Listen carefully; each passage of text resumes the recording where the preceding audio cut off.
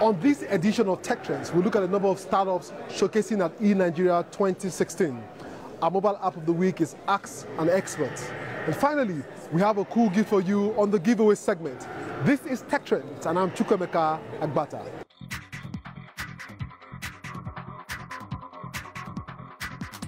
The trending challenge and effect of rural-urban migration has continued to generate great debate for the last 3 decades, causing increase in urban unemployment as a result of phenomenal growth in urbanization, which is why the Technology Development for Poverty Alleviation Initiative Hub is focused on increasing the socioeconomic welfare of rural communities by creating opportunities of gainful employment through empowerment of youth from vulnerable backgrounds by making technological education accessible and developing life skills through innovation, incubation of startups, and sustained programs such as ICT, creative arts, sports, and mentoring. City for Pi is actually an NGO, meaning we're not there for the profit. It's a hub here in Abuja, in Kuje.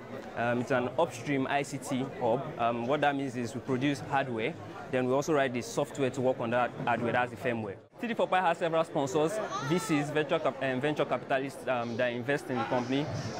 We also have some of our products that are targeted for the market. So when we're done, whoever is interested comes and buys some of these products. Items on display are RFID reader, Ruatronic, TTL USB converter, and printed circuit board, all made in Nigeria.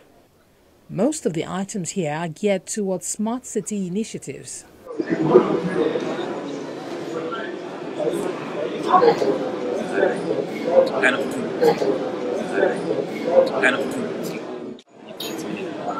you look on the PCBs, we have some PCBs here. The PCBs have made in Nigeria on them. So all of this was made here in Nigeria. The software for these things were also designed in Nigeria, the firmware. So this is an RFID device. RFID is radio frequency identification. This is like a digital ID card. It can carry your information from your picture to your biometric scan to a few details about you. The good thing about this device is it's encrypted.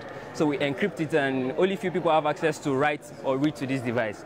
And all of this is made in Nigeria. The most important thing about these devices are their local content, meaning most of these things are usually not made in Nigeria, but now we're making all of this in Nigeria from the design stage to the implementation stage. The non-profit Technology Hub organizes system boot camp to teach youths on Internet of Things and embedded systems.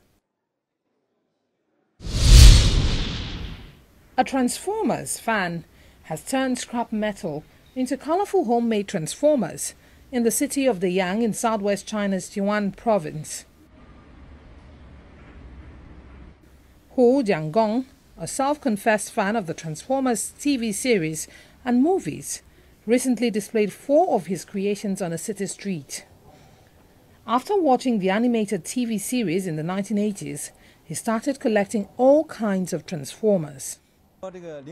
All my inspiration comes from the Transformers movies, and I wanted to work out where all accessory parts were put on those Transformers. Although he only graduated from junior high school, Ho taught himself how to use the computer-aided drafting, CNC plasma cutting, and other advanced technology to make his own Transformers. The latest type of products can move their hands and heads, give out light, and make sounds. They are upgraded products.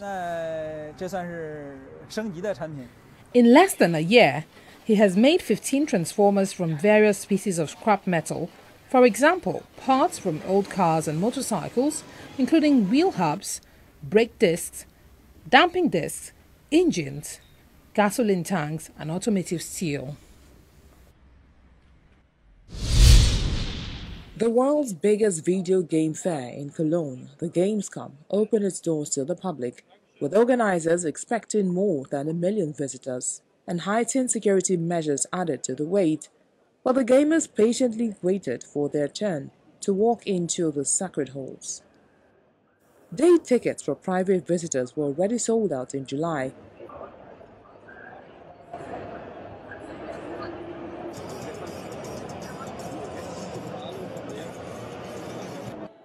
Under the motto, Heroes in New Dimensions.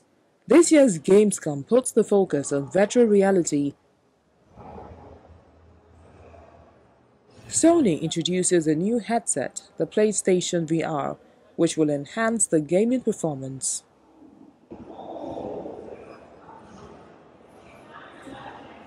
This is the entry point for us into virtual reality. Opposed to the conventional plane, it is a more intense experience for the consumer. They virtually seal themselves off from reality and dive into a new world, move around in this new world, experience emotions in this new world. It is altogether a very intense gaming experience. We've also been using the VR glasses for the industry, for instance, in the car industry, medicine, and education. There are so many opportunities. Finally, the limits are more in what we can imagine and what we can actually do. With every new idea, we have a new area of usage. That's a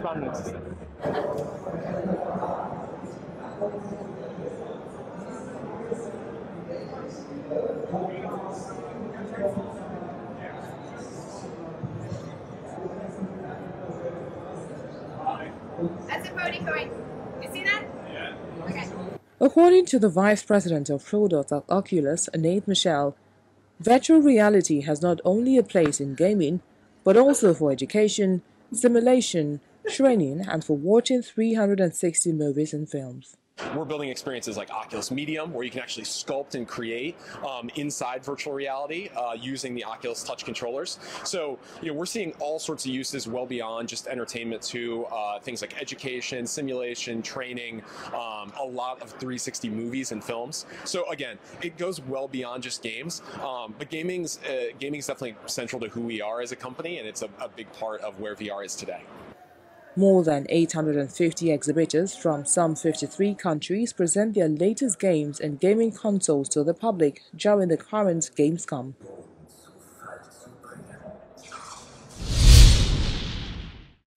Recently released drone video shows the new campus of Apple Inc., located in Cupertino, California. In a brochure mailed out to local residents in 2012, Apple says the new 176-acre campus would include wooded walking areas, restaurants, and a 100,000-square-foot fitness center.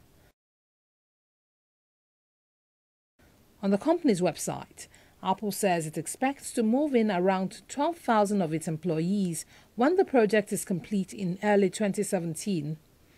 The campus will become the company's new headquarters and is located about 1 mile east of its current headquarters in Cupertino.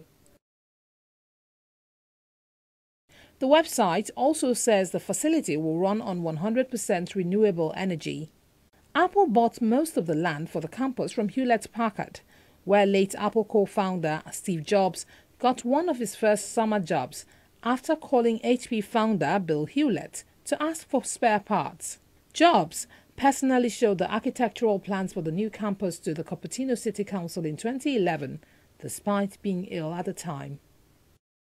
The main building spans 2.8 million square feet and is more than 4 stories high.